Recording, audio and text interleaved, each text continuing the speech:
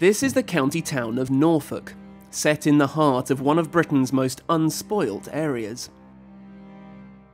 Norwich is 60 miles from the nearest motorway, which can make the city seem a bit detached from the bustle of the South East and Midlands. But it's helped the city remain a very important hub for the whole of East Anglia. And Norwich has been like this for a very long time. It was an important trading centre for the Saxons and their Scandinavian visitors.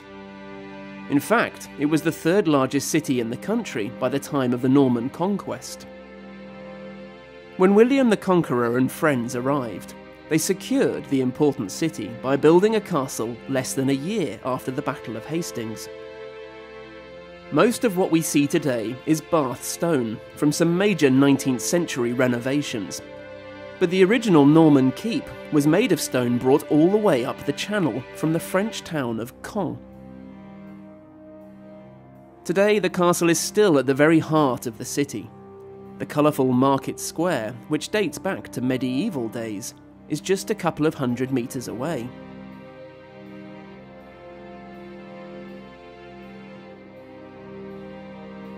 The other building that dominates the skyline is Norwich Cathedral, also a grand Norman construction featuring limestone brought from Normandy.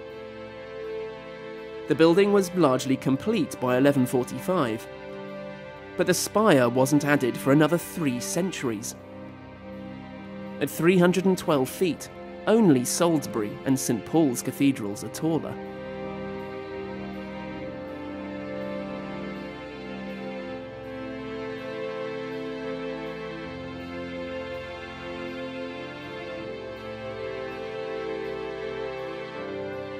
Norwich also has a place in photographic history.